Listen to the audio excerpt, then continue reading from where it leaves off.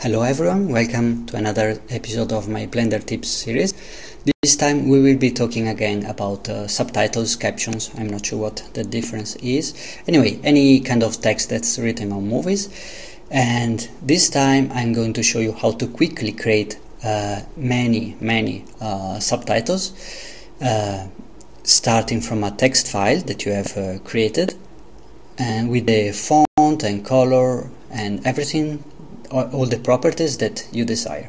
So we have our movie here in the video sequence editor, and to start creating subtitles, it's highly recommended to create a new scene with the same settings so that the render resolution is the same. We call it subtitles because in this scene we will be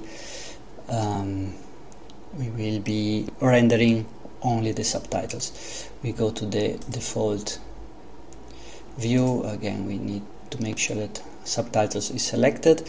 There is not even a camera here, so we have to create it. We go to the top view by pressing 7, Shift A to add objects. We choose the camera.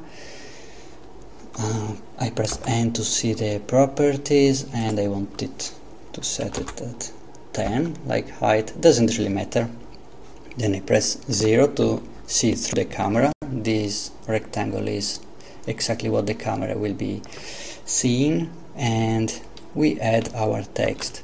I'm not going to spend much time of this because there are plenty of tutorials on how to create text in Blender.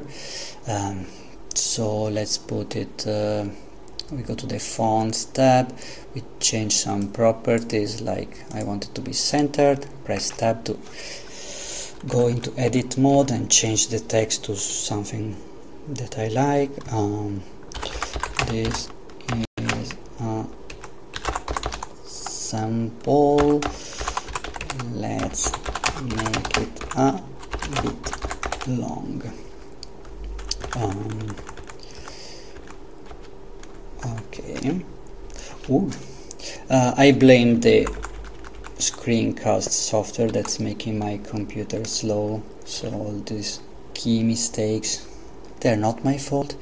And I want to make it a bit smaller, not too small, because the point is that I want to show you how to wrap the text, because when you have a lot of text and it's read from an external file, you never know if it's going to fit or not. So it's always better to have a text box here. We set the width and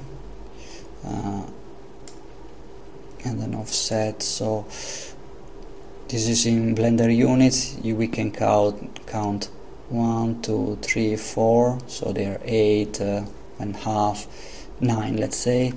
But let's keep some borders for us, let's say 8.5, and here if we want it to be centered it's 8.5. Let's have Blender do the math for us. 8.5 divided by 2. Thank you, Blender. So it's perfectly centered, and we want it to be vertically aligned to the bottom, so it will never go below this, no matter how long the text is. We add some material. I'm trying to do the things as simple as possible. What color is less disturbing? Okay, this, and a bit more bright. That is shadeless. I don't want to. If I set shadeless, it will have this color no matter what the lamps are. In fact, there are no lamps in this scene.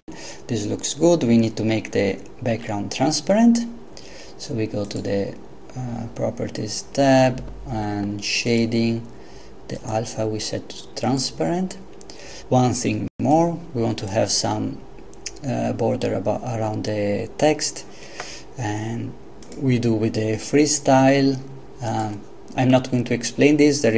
I made another tutorial in this channel about generating text with the border using freestyle, so I will not explain it again. I will just be quick now, and the default settings should be okay. Let's see. Okay, the border is very thin. Let's make it a bit bigger. The thickness, set it to 4, and on the outside of the object. Okay, looks good. So we are satisfied with this. What we could do now, if we have just a couple of lines, we can just duplicate this text object. Let me just see only the objects in this scene, otherwise it's quite confusing. Okay, we could duplicate this object and modify it, and then we set the visibility to different frames, or we could just change the text every time we want to change the line. But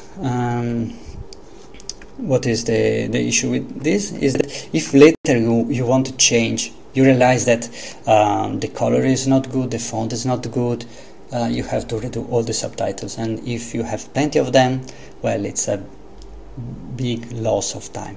You don't want to do that. So what I am proposing you is that you use the add-on that I created just yesterday, which you can download from here. I will write the link in the description. Let me go to the first page. Okay, this is the page of the repository. This is the add-on. You click here, and then this icon here is to download to open the raw code, and you can save it to your home, for example. Then we go back to Blender and we enable the add-on. User preferences, install from file. Here it is, caption generator, all is good, but it needs to be enabled, and it's in the testing tab, so make sure you press here, otherwise you will not see it, and enable this. Okay, and well, then of course we need the text that we want to write, so let's open a text editor. It can be really any text editor, but it must write files in plain text, so WordPad for Windows is okay. If you use Linux, well, there are plenty of them. Text line number 1, some other line. You can have white space, it's going to be ignored.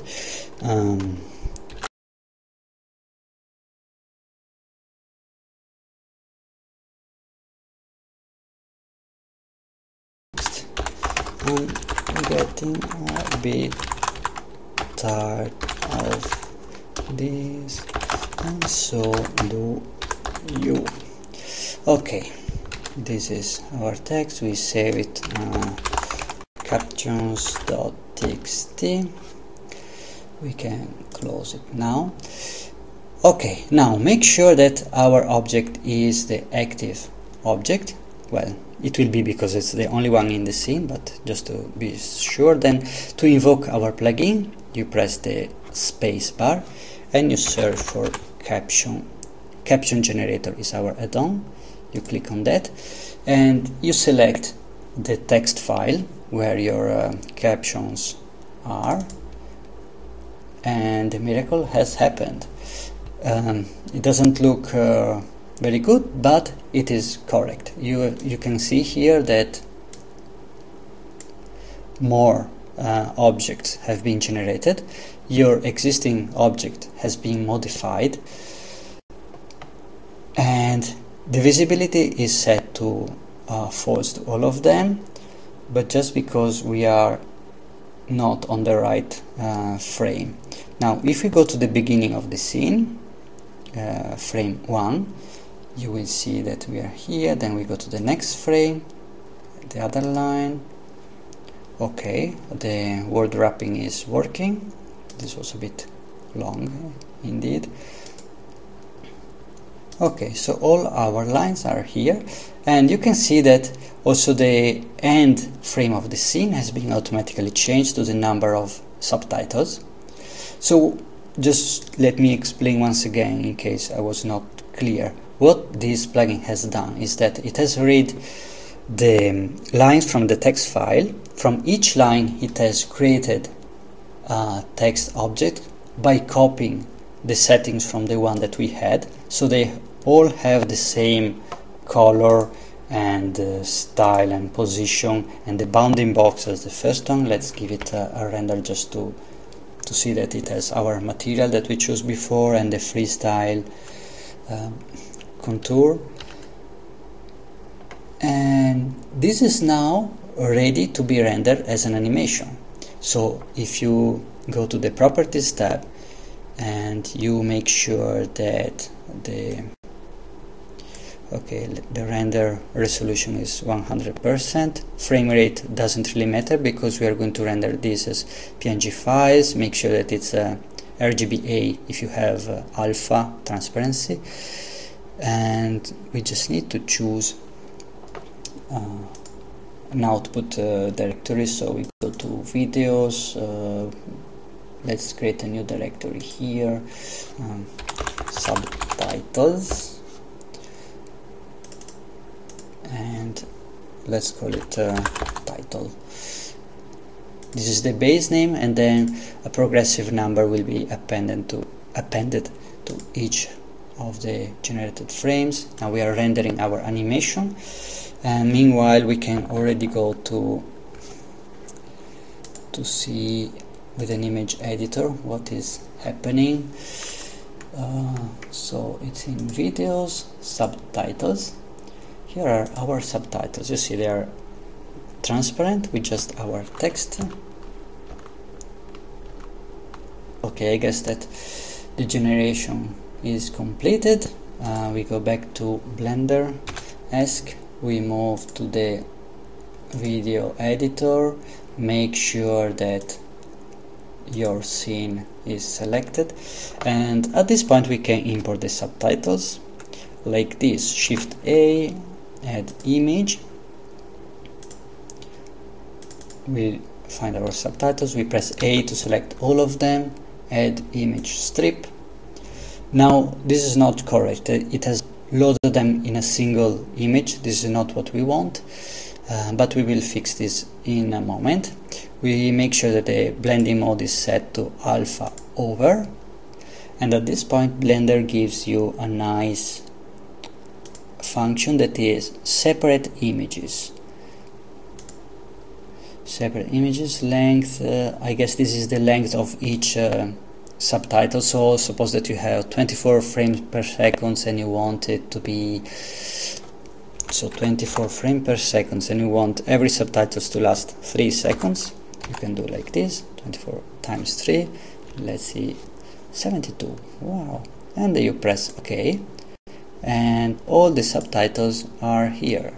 Text line 1, the second one, and the third one. Let me zoom out a bit so it's clear what it has done. And then of course you can move them. Press G, you see, you can move them. Okay, you certainly don't want to rub them one over the other, but that's it. Okay, now what if at a certain point you realize that this subtitle is not readable, or just like in this case you see that this font is just too big, you don't like it. So the sad thing is that you have to go back all over and regenerate them. The nice thing is that it's not very time-consuming thing to do. Let me show you how it's done. So you need to select all these objects. If you do, I just found out that if you do select all by type and press font, you see that only 2 have been selected because all the others are not visible. So the first thing to do is, with your cursor here in the 3D view, you press Alt H to make everything visible. Okay, and at this point you go here, select all by type, and you choose font. Then if you want to keep the first one, you can do that by deselecting it. You press shift and you click, you left click on the text object here. All the others are selected, and at this point you can press X here in the 3D view and delete, and they are all deleted. This time you select the first one again. You can now wait, wrong tab. You go to the font tab, you can reduce the size. Okay, this is better. You can change the font at this point. I'm not going to do that, just not to waste your time. But again, let's invoke the plugin caption generator, our captions, and it's done already. Let's go here. Okay, as you can see, like this big line. Now it could even fit in a movie. Well, 3 lines are probably too many, but anyway, we can quickly go and regenerate them.